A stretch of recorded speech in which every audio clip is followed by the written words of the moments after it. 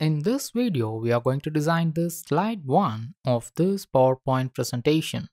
You can see there are 4 square boxes that are in 3D format with a depth dimension. Also, they are in 4 different colors. Also, we have got 4 different icons surrounded by a solid fill colored circle and also a few lines of description for each of them. Before diving into the design and animation of this slide, let's have a mini preview.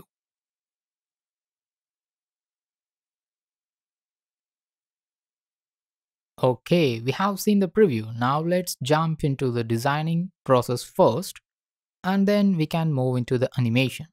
After opening a plain PowerPoint presentation, you would have got this empty slide. Select all and press delete. We need a plain PowerPoint presentation with no elements inside. Now go to Insert tab, go to Shapes, and take the plain rectangle. Hold Shift key to draw a square.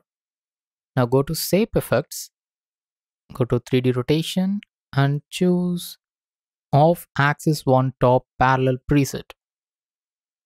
Now we need to add the dimension called depth. For this, go to Format Shape.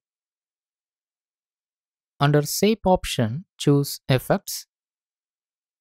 Go to 3D Format and increase the depth.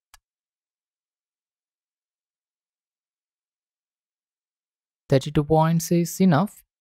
Now we need to fine-tune this 3D rotation. So let's close the 3D format and open 3D rotation. You just need to play around with these settings and get a final look like this. That's it. We have got the rectangle or the square with the third dimension, that is depth. Don't remove the shape outline, because if you remove it, then you will get somewhat a lighter shade square box like this. So leave it as it is. I'm pressing Ctrl Z to undo this step. Now we need to add a circle and an icon inside it. So go to Insert tab like before, choose a circle.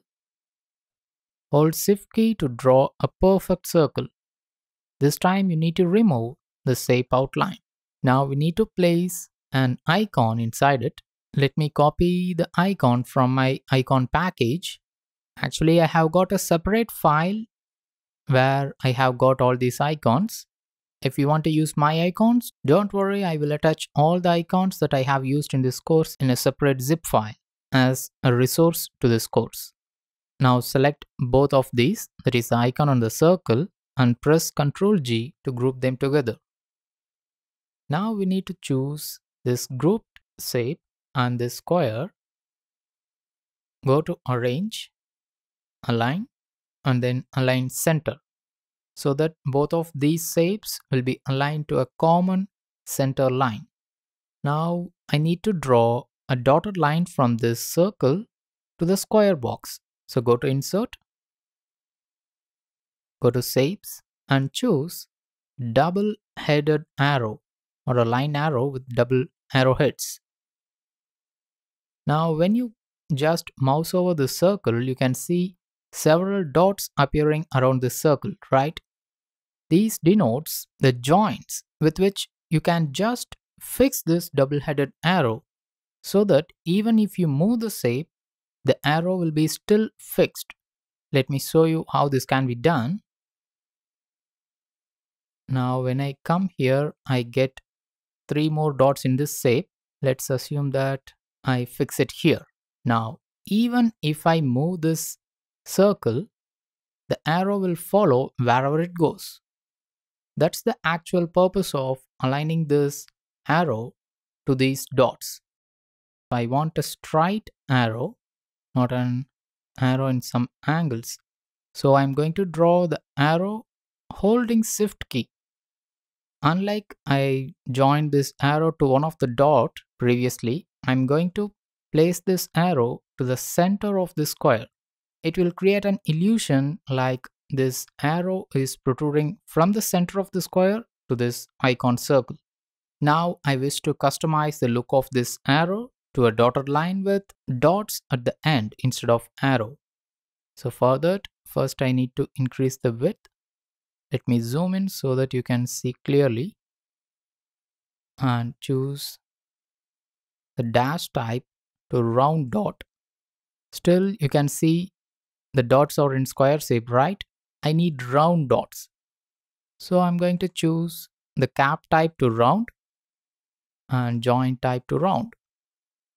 Also the begin arrow type to oval arrow. Similarly, an arrow type to oval arrow too. But you can see that the end and the beginning are not clearly visible. That's why I'm going to change the color to gray. Now I wish to add a few lines of text.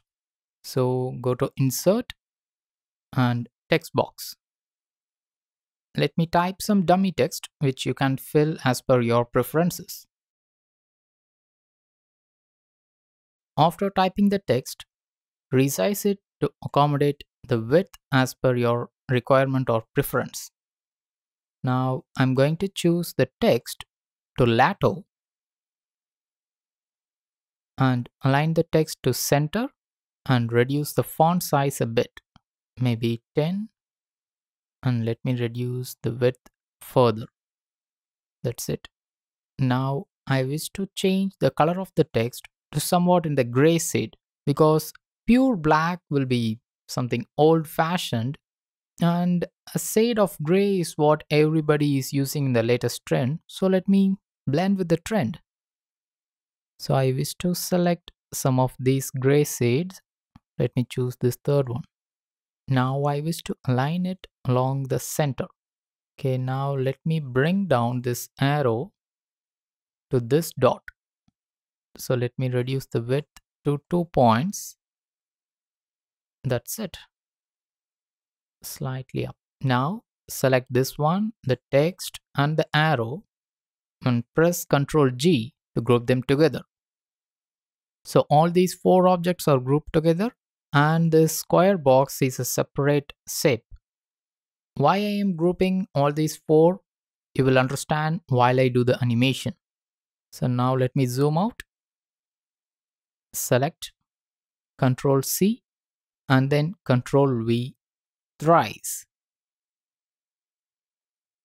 Now let me align them in a different manner rather than in a straight horizontal way. Just make sure that the top diagonal point of this square and the bottom left diagonal point of this square meets together.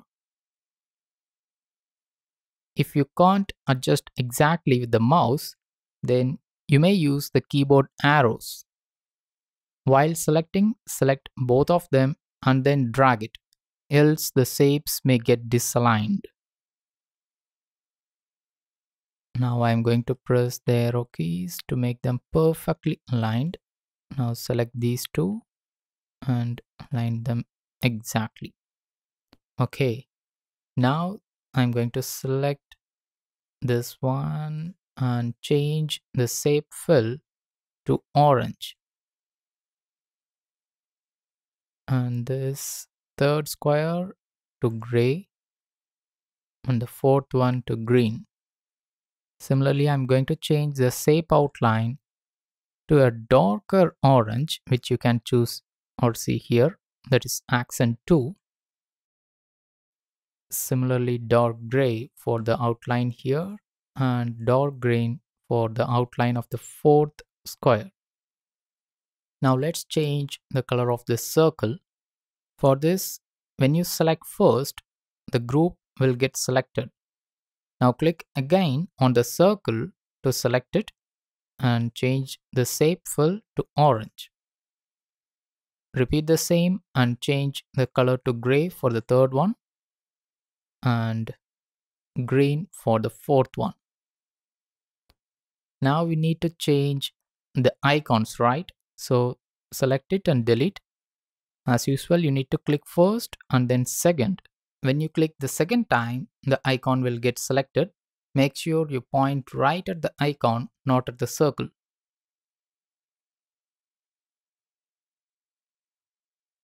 Now I'm going to copy all the icons from another PowerPoint file. See, all these icons are right here. Now let me bring it down here. You can manually center them by using these guides, that is these red dotted lines. But after we have added these icons, the grouping should have got disturbed. So select both these holding Control key and group them again. That's it. We have completed designing this body part of this slide. Now select all and move them in a comfortable position for you. To follow the lower third or 1/3 principle, don't place them at the center. Try to place them at 1/3 of all the sides. This is called rule of thirds, which you could have heard in photography. Now let's add the title, subtitle, and a line in between them. Before that, let's format the background of this slide. For that, you can go to Design and select Format Background. Here choose Gradient Fill and choose the second gray preset. It's called Top Spotlight Accent 3 preset. That's it. We have got a nice premium touch to this slide. Now let's add the heading. Go to Insert and choose Text Box. Let me switch on Caps Lock. Okay, here is my awesome heading. Selecting it, I'm holding Control key and taking another copy. And I'm going to write as, here goes your subtitle or one-liner or tagline or whatever you wish. Now let me select both of them and choose the font called Monstrat. It's my favorite font. Also, let me select the subtitle and color it to somewhat lighter gray, like this. And select the color for the heading to this blue-gray. Also, add a loosening between the heading characters, which will give a nice touch. Now let's increase the font size to 48. That's it. We have got an awesome heading and a good subtitle. Now insert a rectangle or square holding Shift key. Remove the shape outline and choose the shape fill to white. Now take 4 more copies. You don't need to align it because we can do it right away using the align button. Go to align and then align middle. Also go to align again and choose distribute horizontally to make them evenly placed. Let's bring them here and take 1 copy of this square. Okay, now we have placed it with even distance between them and just increase the length. Now select all, press Ctrl G. We have got it grouped together. Hold Shift key and reduce the size. Let's reduce a bit further. I think this would suffice, and let's resize this one. Let me zoom out. So we have completed designing the first slide. Let me show you how you can do the animation in the next lecture.